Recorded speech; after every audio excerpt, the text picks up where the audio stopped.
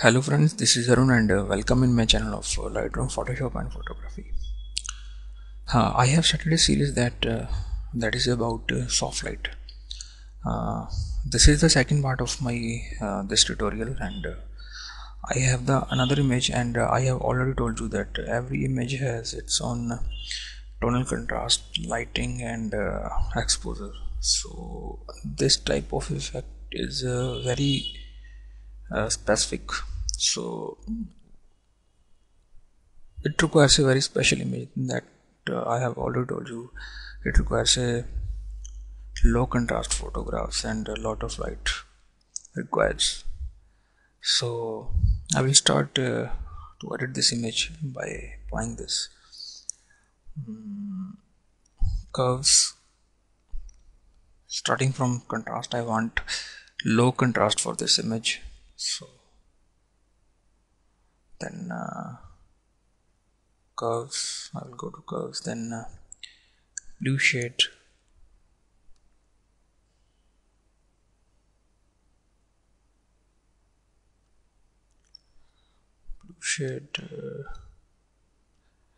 little bit of yellow. I will most of the buttons are here. As you can see the histogram in the curve, this is the histogram you are seeing. I will boost the yellow part in the midtones. Now I will go to gradient. I want my own gradient setting.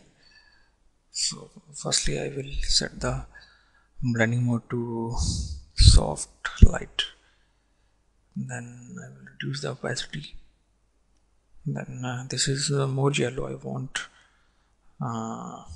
desaturated yellow. I think this is good.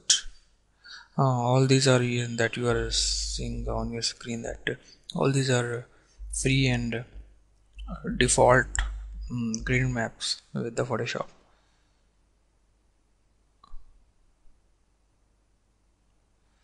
I want more cyan.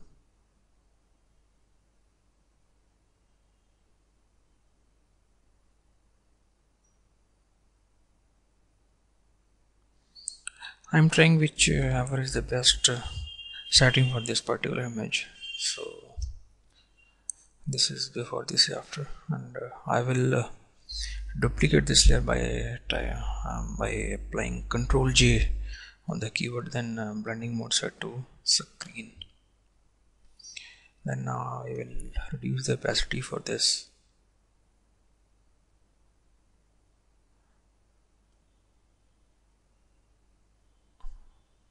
I will boost this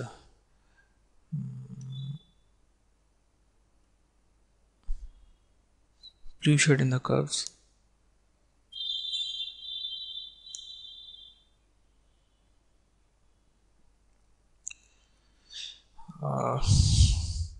The benefit of applying adjustment layers is you can change it anytime rather than to apply directly on the image by going to here and adjustment. So this is the biggest benefit of adjustment layer. Most of the professional Photoshopper, they are used adjustment layer rather than to apply direct on the image. So now I have changed the blending mode of this grain map to the hard light. I think hard light is working better, and this is with the soft light, and this is with hard light. And I think I got the result, and finally then I have already told you I always use color map in the last of every setting. I want more cyan, more magenta type.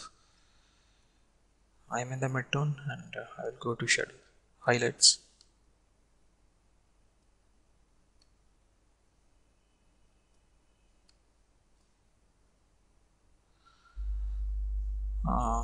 On the internet there are so many tutorials on this, and so many PhDs are available.